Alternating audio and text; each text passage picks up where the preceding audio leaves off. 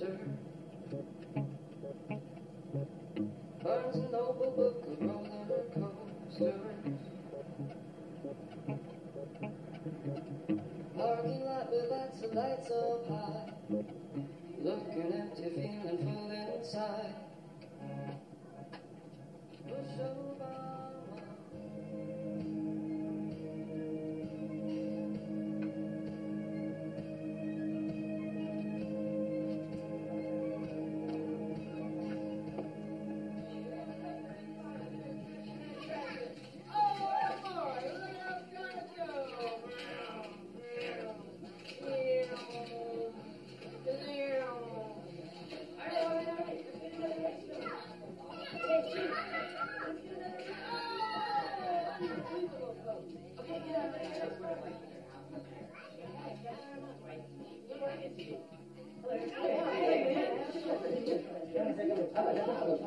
Yeah, are you seeing Demolition Derby? Anything else?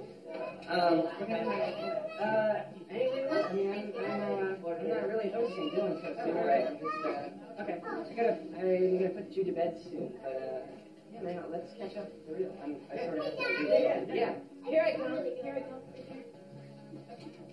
Alright, get in here. Alright, start your engine, please.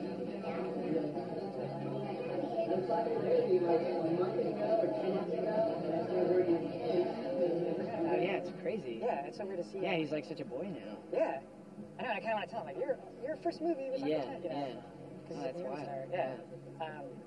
Yeah, actually, I hadn't seen it in a while, and I watched it, and I got this, I mean, I got an idea for a sequel, like a part 2. Okay. And I wrote, like, most of it down. I've been writing all day. Okay. What happens in Uncle Ken Part 2? Okay, it starts off like regular. I'm on my porch smoking weed. We hear sounds of the city, like lawnmowers, dogs, stuff like that.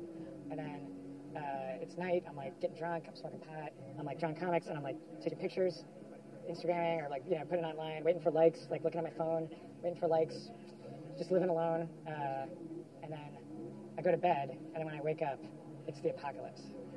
And there's plastic on my windows, like taped up, and there's like there's survival gear everywhere, and so you don't know if it's the next day, you don't know if it's like a week later, you don't know, I don't know either. I'm like, I don't know what happened, I don't know how long I've been asleep. There's a note that explains that there's 3 months worth of food, and there's no power, there's no water, there's no internet.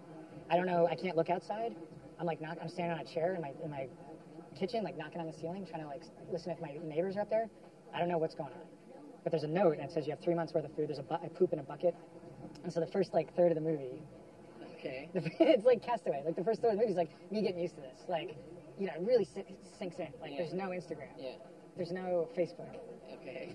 It's just like you have to live without technology? Yeah, and without any contact.